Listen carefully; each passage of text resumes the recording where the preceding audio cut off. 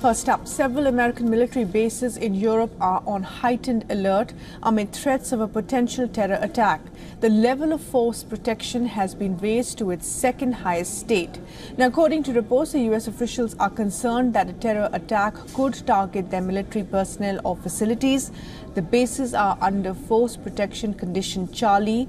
This FPCON is the second highest state of alert for the U.S. Army, only behind Delta. It is brought into effect when an incident occurs or when intelligence is received indicating that a form of terror activity is likely.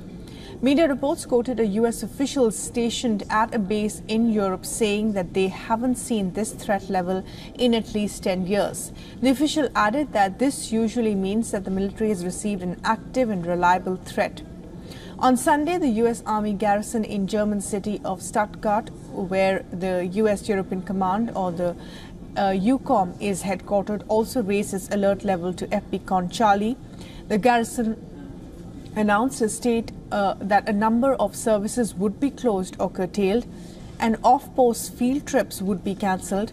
Other facilities in Germany, such as Ramstein Air Base, urged service members to remain vigilant.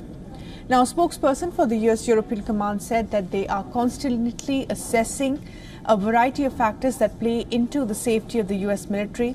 He refused to get into specific measures but assured that they remain vigilant.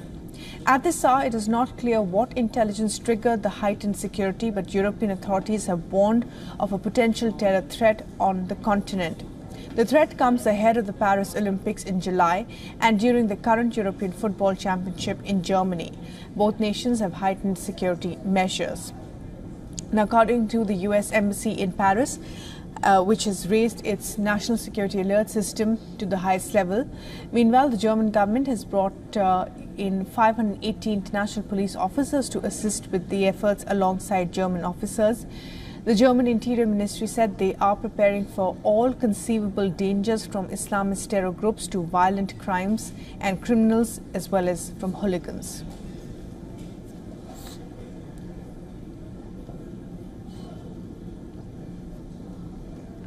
For all the latest news, download the WION app and subscribe to our YouTube channel.